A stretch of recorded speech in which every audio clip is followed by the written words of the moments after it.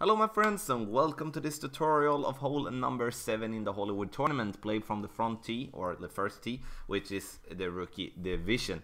I'm going to show you how to play this hole in the best way possible. I'm using my guest account, so my clubs is in the level that is most suitable for playing in the rookie division. I'm going to use my long iron. I'm going to use a backbone on this hole because I do want to have a little bit more control when I do play with the backbone. So I'm going to use 3 bars of backspin and bounce on the right side. I do not want to play on the left side, even though it is possible to be close to the green, but I would say it's close to impossible to make an hole-in-one by using topspin there on the left side. My opponent here is using it good in that way to actually use topspin, but as you can see, it doesn't have the speed to go up to the hole, and you can see as well that it's uphill, so if you land on the green you will have a long way to the pin.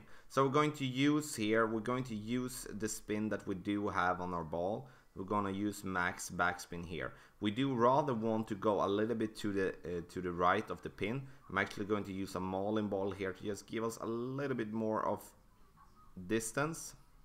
Sorry, we don't have any distance with that, so we're going to use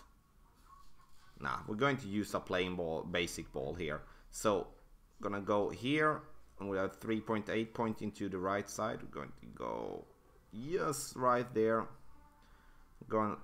Not going to apply anything, just gonna let the ball go in the wind here, let it bounce over and sits nicely there on the green, and we'll make an easy birdie putt. So that was 3 bars backspin, and I definitely feel that that is the best way to play this hole.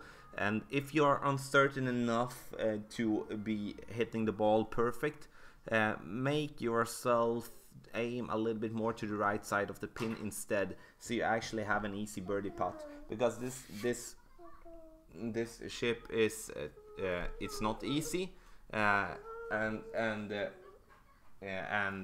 putt for being there short on green is not easy either. So my friends, this was a short tutorial of hole number 7. If you do have any questions, please speak up in the comment section below and I will be happy to assist you.